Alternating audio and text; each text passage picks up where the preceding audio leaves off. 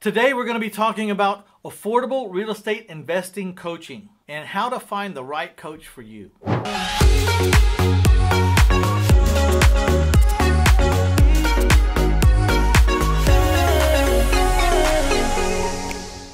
Did you know that there are actually two ways to get affordable coaching, and one of those ways even pays you while you're learning?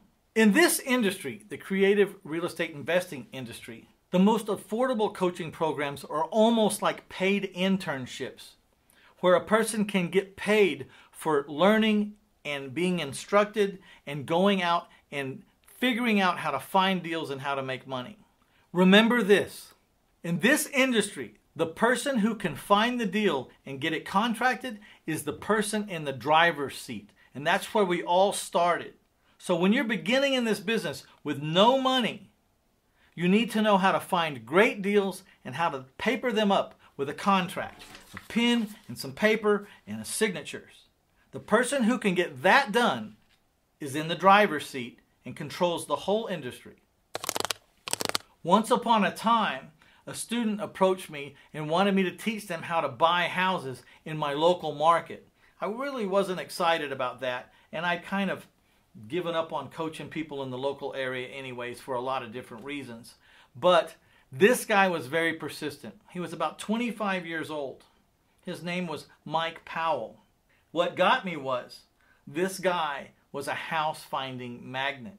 He would wake up in the morning with houses stuck to the side of his face. This guy was a deal magnet, no doubt about it. And he kept bringing deal after deal after deal. And he had it all contracted up. He had 30 days to close. He had dotted all his I's and crossed all his T's. And he was just standing in front of me every day going, "Mitch, I have this contract. I don't have the money to buy it. Why don't you partner with me?" I'd say to him, "I don't really want any more partners." And he'd say, "Look at the numbers on these contracts. We're going to make a lot of money on this house." And I would look at the contract and I'd agree with him, and I became his partner, one at a time, until I looked up one day and I was in partners with him on 33 houses. And that was the day I decided to make Mike Powell my partner.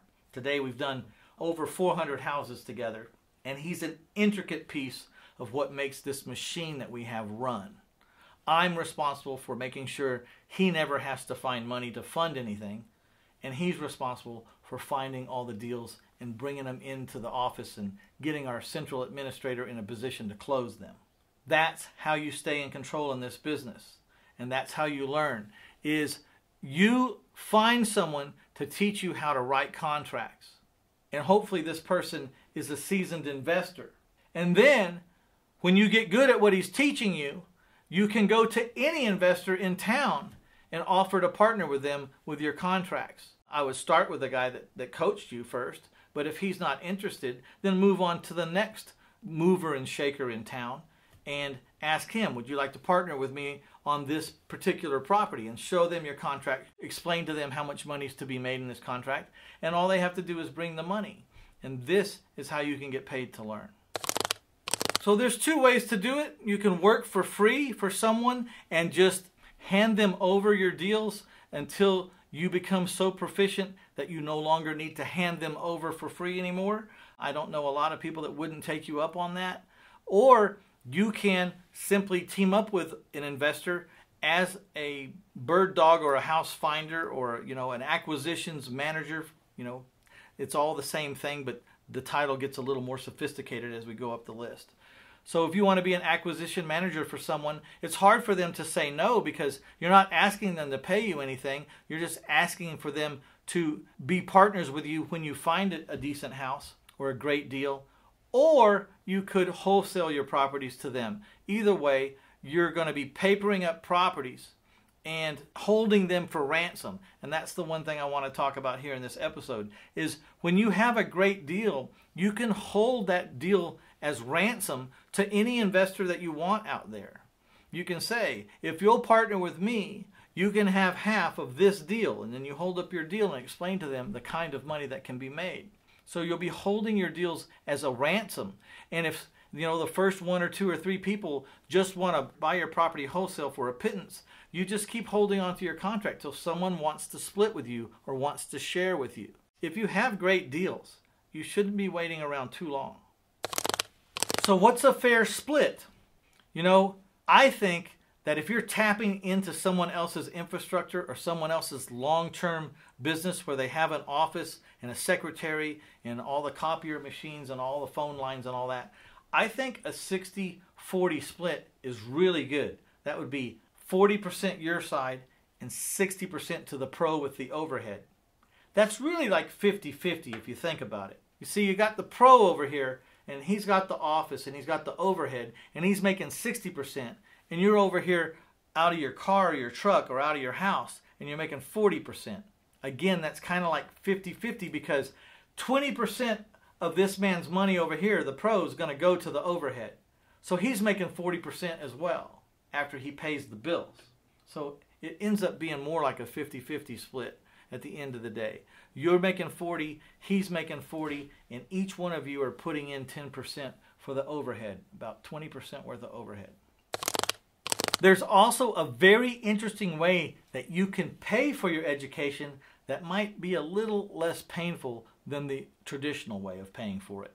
But before we get to that, I would like to bring your attention to that like button and that share button, and would you please strike both of those buttons and let the world know that we're out there and that we're doing a good job. It would mean the world to us. Also, if you haven't already, you're going to want to subscribe, obviously, so hit the subscribe button because there is so much more content where this is coming from. Did you know that it's possible to borrow from your tax-deferred retirement plan or your IRA, for example, to pay for your education? It's absolutely true. You can borrow up to 50% of what's in your retirement account with a maximum of $50,000. Let me say that again. You can borrow 50% of what you have in your retirement plan up to $50,000 max. So if you have an educational course or a mastermind or a mentor that you would like to fund and you just don't have the money in your pocket, or it's not the right time to take this money out of your personal savings, maybe you turn your eye just a little bit towards your retirement plans and see how healthy they are. If they're really, really healthy, maybe it won't hurt for you to withdraw some money out. Now here's the kicker. You have to pay yourself back, and you have to pay yourself back within 5 years max. So whether you decide to pay yourself back for 5 years or 3 years, you have to create an amortization schedule of monthly equal payments for however long you want to do it, maximum 5 years, and then start making those payments back to your own retirement plan. And what can you charge yourself as interest, or how much can you charge yourself, or how little can you charge yourself? Well, it's not specifically stated anywhere, but the case law seems to be you could charge yourself as little as prime plus 2, which today would be around 4%. The maximum you should be able to charge yourself is like prime plus 10, so maybe 12% max. So somewhere between that. You're taking out of one pocket and then you're putting it back with interest from yourself, but you're putting it back into your retirement plan. So you need to decide if you want to get more money in your retirement plan, then you would charge yourself 12% interest. And if you want to just be frugal and just get this thing in and out and over with and get your education at the least out of a pocket expense as you can, then charge yourself 4%. But it's pretty neat to know, and I think it's one of the best investments in the world, is to invest in yourself and in your education.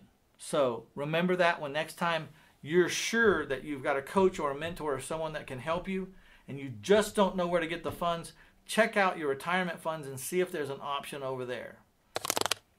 In my humble opinion, there is no better use of money than to invest in yourself and your education.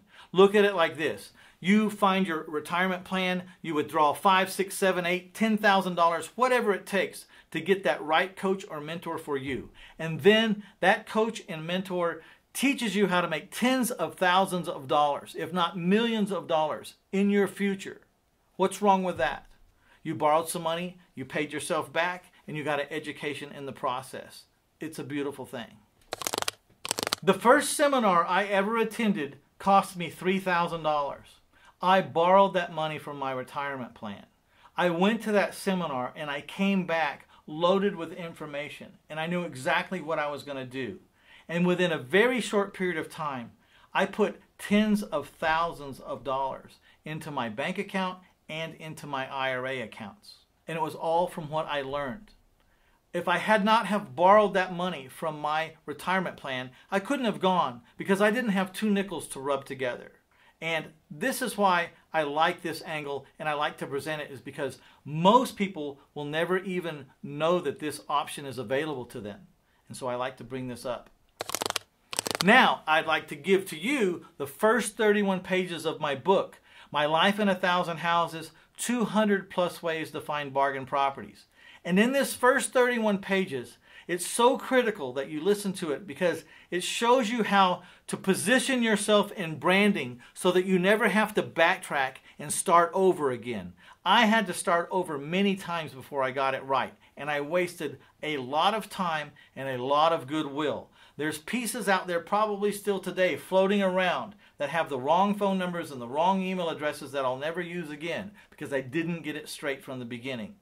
I promise you, if you read this first 31 pages, you're going to understand completely what I'm talking about. It's going to make perfect sense. It's not complicated. And I'm going to show you how to get everything in line, from your phone numbers to your email addresses to your web page names to your letterhead to what's on your card. I'll show you how to get it all in a line so that it's all pulling in one direction forever. So check it out. Just go to 1000houses.com/free stuff and click on the words that say first 31 pages free.